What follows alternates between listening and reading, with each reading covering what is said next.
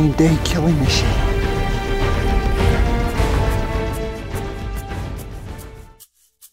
This is something I had anticipated my whole life, essentially, well, half my life. Well, growing up in the foothills in Pleasant View, right below Ben Lomond, the state of Utah had introduced Rocky Mountain goats there, and my brother and I became very interested in that species, being able to glass them, you know, relatively close to home. But the story really began about 20 years ago when I switched from applying for bighorn sheep to Rocky Mountain goat. My brother Matt and I grew up hunting together our whole lives, and I was fortunate enough to go on his Rocky Mountain goat hunt in 2013, where he was successful, and it was a real good bonding experience. At that time period, he promised that he would be there on my hunt.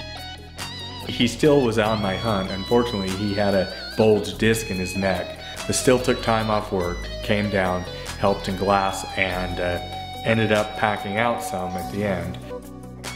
My brother-in-law Nate played a crucial role. Number one, he had hunted it 2 years prior, so he had knowledge and experience of the terrain. Then what better way to go out on a once-in-a-lifetime hunt if you don't take your taxidermist with you too? So yeah, thanks for inviting me to tag along. Well, I'm glad you're crazy enough to want to come along and do this again. Well, you know, I couldn't sleep at night knowing you was up there all alone. I was honored to be there. Well, I'm glad you were again.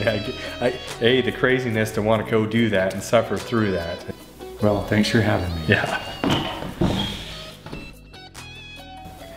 So I guess I've always been fascinated with mountain goats, just because of the terrain and the ability to survive such harsh terrain and climate. I mean, they live in the steepest, roughest terrain that is known to man.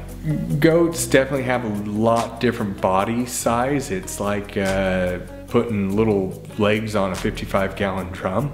So you definitely have to be very aware of where you're going to be hunting to make sure that your goat is going to even be recoverable, let alone huntable. They are definitely built to move through the mountains. Still is remarkable how they're able to grip onto the tiniest ledges with hooves, and just the sheer strength of them, how tough these animals are. But it's definitely a very unique animal. There's a lot of hair on these animals, that's for sure. Going in with this expectation of a once-in-a-lifetime tag, I would have been happy to harvest an 8-inch goat and happy for the opportunity to hunt. I didn't think 10-inch fillies lived in Utah anymore. So I enjoy shooting my bow. Usually I would shoot maybe between 5 to 15 shots in the morning, same at lunch and same in the evening, all throughout the summer. Began to shoot a lot of steeper angles, both up and down. I mean, I practice routinely at 80 yards all the time. As for hunting, I wanted to get it within a reasonable range that I felt comfortable with. So this summer, I went down and scouted the area, and with a little bit of information provided from my brother-in-law Nate, I knew that most goats were going to be located on 3 main peaks. I did not know how remote some of these areas were, and then once I was actually boots on the ground, how steep the terrain was. You can't describe it properly. Just know that goats live in the worst possible terrain. I almost called the state and turned my tag back in because I didn't know if I was going to be able to do it. So I drove down 2 days earlier before my hunt dates even started to try and get an idea where most of the goats were.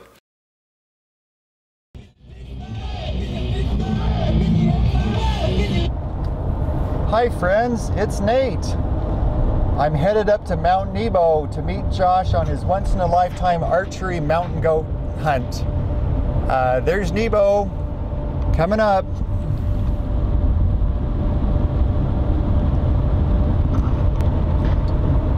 Anyway, I'm on a few hours of sleep. Had lots of problems getting away from home as usual. But it's the day before his hunt starts. I'm going to help him scout first. And then we're going to go kill a goat in the morning. Or maybe 10 mornings from now. I guess we're gonna find out. Hi, Josh. What's up? Did you give up on me? No, you made killer time. Well, I'm excited. Well, that's good. What are we doing up here anyway? Well, chasing goat. You excited? Seen a few. Are you shooting straight? Practice today. You Felt got good. You got a plan? Think I got a plan. How many years you put in? This is 20 years. Don't screw it up, you Yeah, idiot. Yeah, you big right? goof. Okay, well, we'll see you on the mountain. Okay, sounds good. We decided to hike into a face that I had glassed over 100 goats on. Yeah. Okay, day before the hunt, night before the hunt, we're hiking into the wilderness, Nebo Wilderness. Don't tell anybody. Yes. And hopefully we'll make it out. Absolutely. Weather's supposed to get kind of squirrely, isn't it? A little sporty come the end of the week, but we're good to go. Yeah, nothing we can't handle.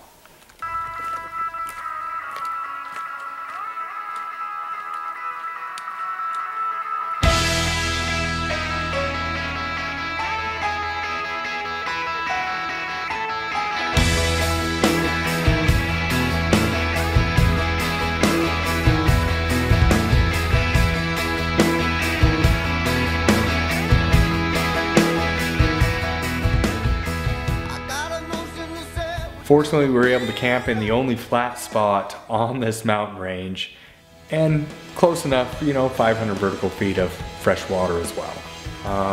Unfortunately, we ran into another set of tents in there. Assuming they're hunters, someone that far in, we thought we'd see what their game plan was in the morning as well.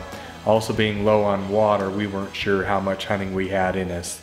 So our main plan that morning was just to glass, see if I could relocate the goats that I'd seen the morning prior.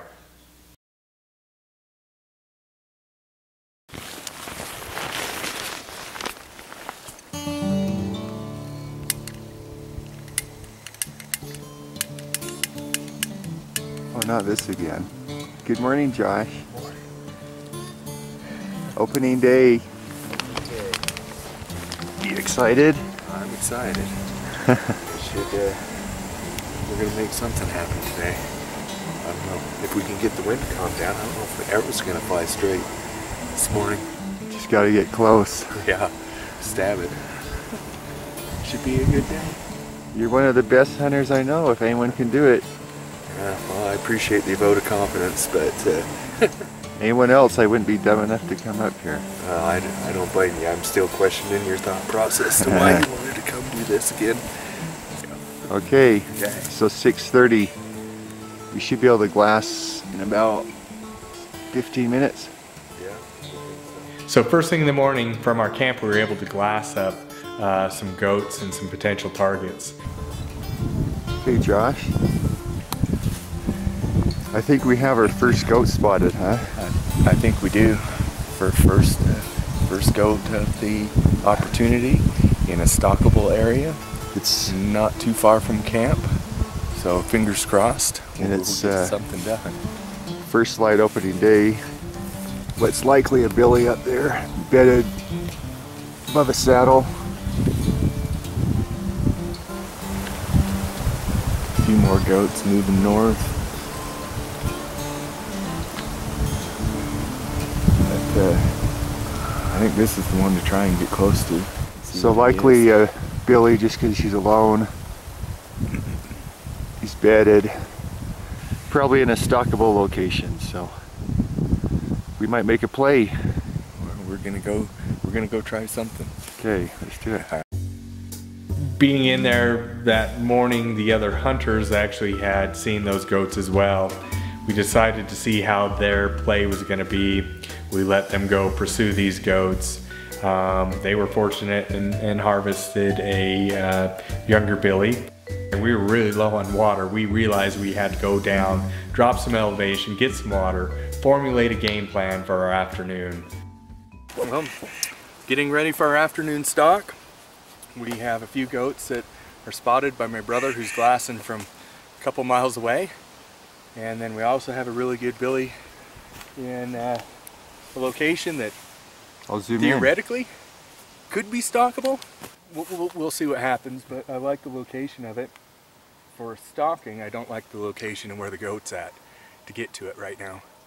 Goats are where they are, and usually in the worst spot possible. That's why they're big. Well, let's keep our fingers crossed that we have some goat activity. It's been hotter today, and the goats are still up and feeding pretty late in the afternoon, so we'll see what happens.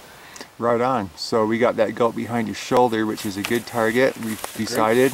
Great target. And then this is the knoll up here that your brother's able to glass it from the parking lot, and he says there's 12 goats up there.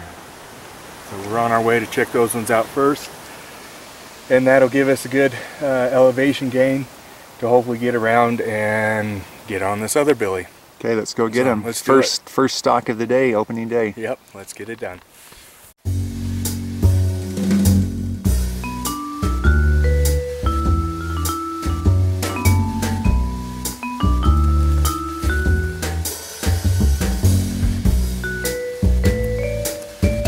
As we moved up to the saddle, unfortunately all the goats, the 100+ goats we had seen the morning prior, were able to see us, so we were essentially pinned down. During that same time period, the lone billy had decided to move off into an unhuntable or retrievable area. The goats above us finally moved off and kind of joined the main herd. We were able to get up into the saddle. Unfortunately, we couldn't really make a play on any of the goats because they were all out in the open. There's no cover for us, so we ended up just sitting there glassing most of the day. During that time period, we were able to relocate some of the big billies we'd seen that morning, and just were hoping that they would feed back down so we could get ahead of them. I think that might be that one billy we were watching.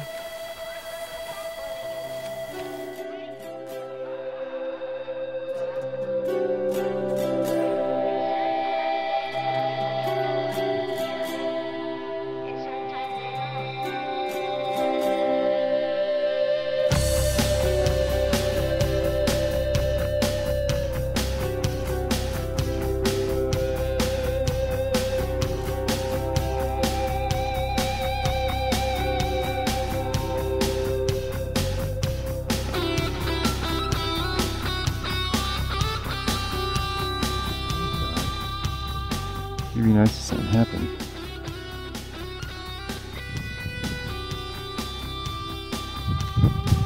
Just speeding around in circles.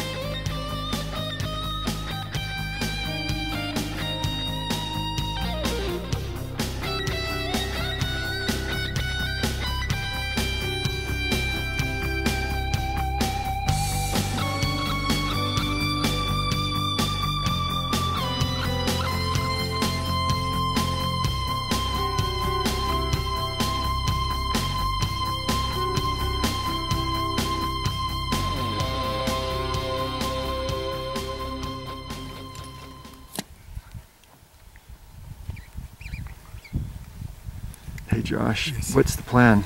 Plan is for me to drop off this saddle here, cut under a cliff face, try to intercept the billies at kind of a pinch point down here.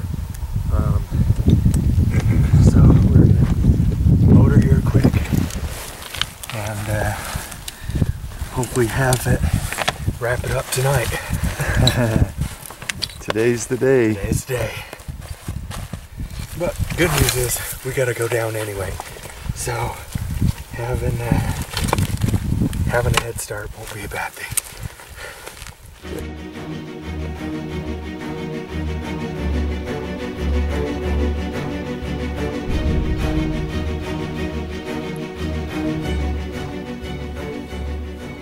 Once the goats began to start to feed down, I was going to lose some elevation and intercept them.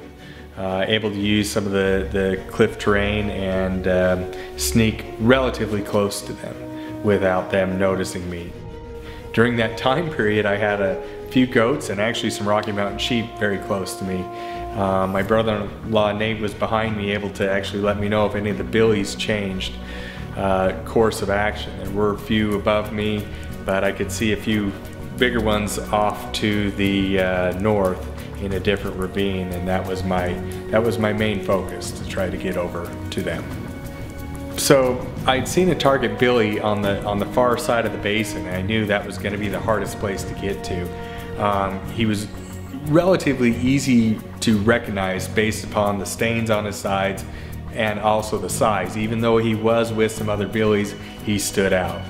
So I dropped down a few more cliffs, ended up dumping my pack for the second time, figuring out if I could get over there, double checking the wind, range and all the different features, making sure that there was enough terrain that I could actually move across to even get within range of it.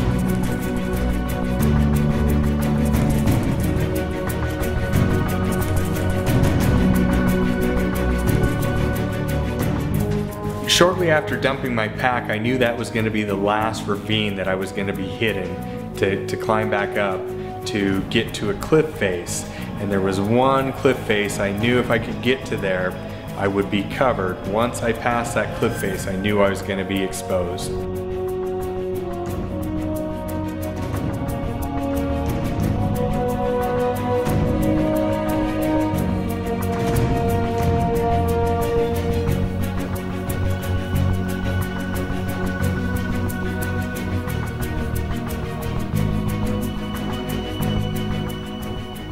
It was quite the experience. There was a few cliffy sections I didn't know if I could climb down, and had there not been a really great billy, I don't know if I would have.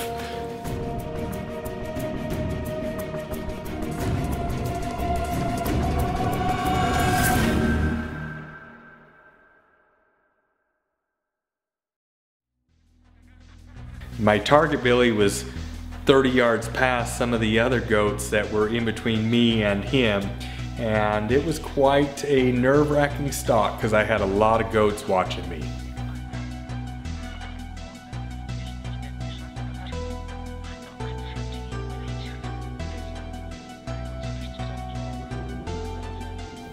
I was able to sneak into a cliff face where I was precariously perched, I'll just say that, on the edge, where I couldn't get much further with the smaller billies in front of, or in between me and my target billy. It was quite a long stalk. I would use very slow movements, making sure their eyes were dropping down. They all knew something was there, they just didn't know what.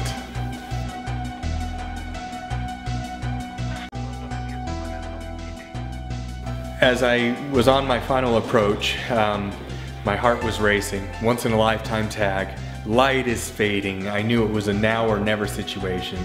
I had not only a once in a lifetime tag, I had a once in a lifetime billy in front of me while hanging on the edge of a cliff and trying to draw your bow and keep balance.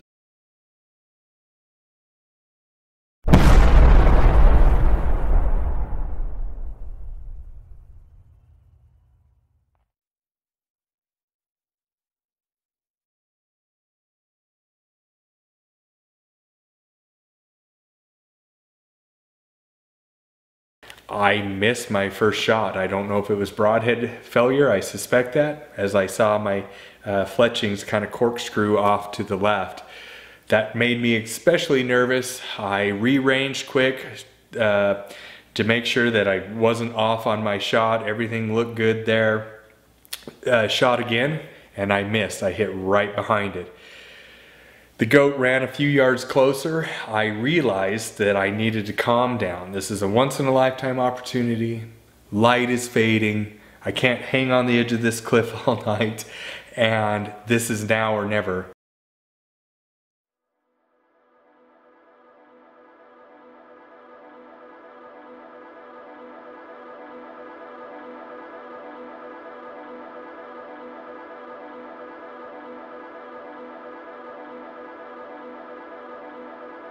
I was able to collect my thoughts, make a final shot that ended up connecting and finishing my once-in-a-lifetime hunt.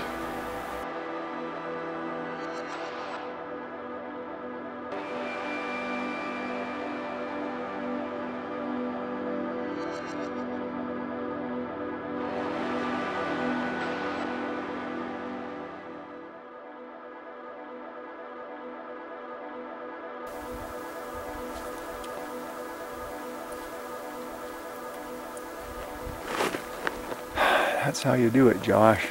Freaking A, man.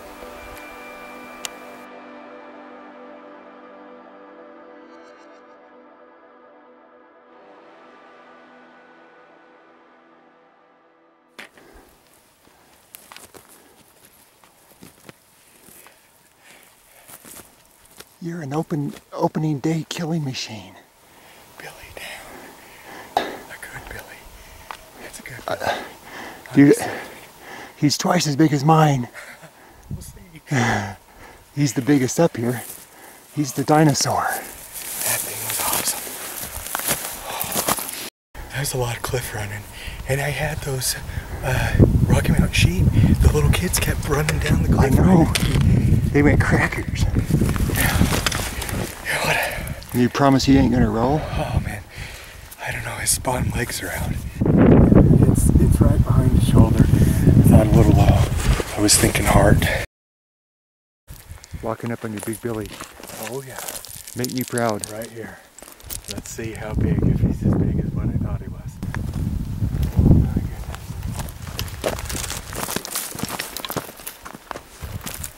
Look at that.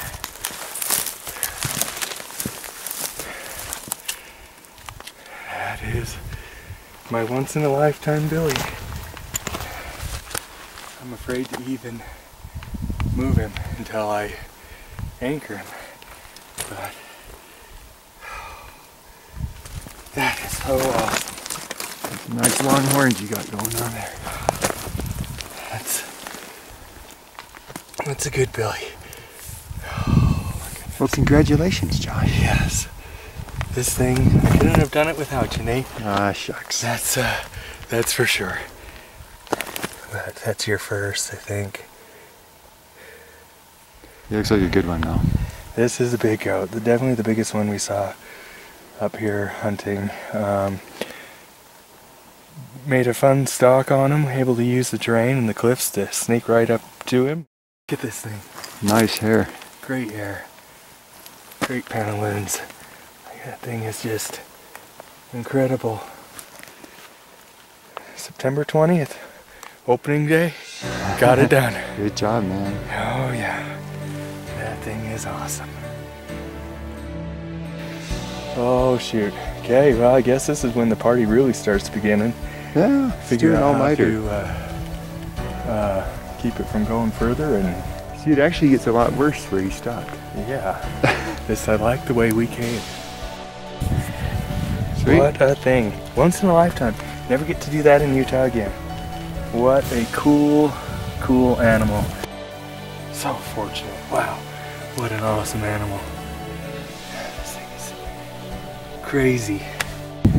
Oh, what a goat. What a goat. Nate and I knew we were in for a full nighter. It was him and I, wind, snow, rain, dust, and dealing with the terrain. It was a party. So we cut up my goat all night, hung the remaining meat in the main ravine, went down, got a couple hours of sleep before we had to be up to gather the rest of the meat. Upon approaching it, we heard some noise above us, and we thought it was kind of cool for a minute. A bunch of goats ran right above us and knocked down a big boulder, which then started to kick a whole bunch of rocks down as well. What we thought was neat, within 2 seconds turned into a life or death situation. As Nate runs to my right, I run to my left, trying to dodge this boulder. It disappeared out of sight for a minute. Next time I saw it was going towards Nate. I yelled as loud as I could. He pauses, and that boulder passes right past him. When you think the hard part of the goat hunt's over, it's not over. Nate and I packed out camp and what meat we could, and I had called my good friend Russ and then my son Tyler to come help us retrieve the last of the meat, as well as my brother Matt to meet us halfway. And fortunately for us, the weather, the snow started to really come in a little bit on that last pack out, so it was good to get off the mountain. Upon eating some goat tenderloins with Nate and Matt in our tent that night, the wind began to really rip again for the third night in a row when you think you're about to get blown off the mountain. It's like Nate says, there's nothing easy with goats.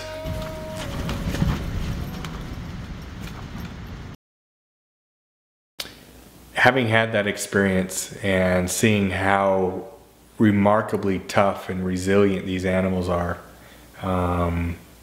it's something I wish I could do again. It's hard to put to words. The experience of this actually means more to me, more than what the size of the goat is. Now, I was fortunate. We'll just put yet to be determined, but I already know it's a really good goat and it is going to score well in the record books. But to me that means honestly less than the experience and also the people I got to share it with. My brother-in-law Nate, my brother Matt, my son Tyler, and a good friend Russ. All were there to either help glass, or cut up, scout, pack. It was quite the experience, and that in itself, and being able to share those experiences with family and friends, actually is it means a lot.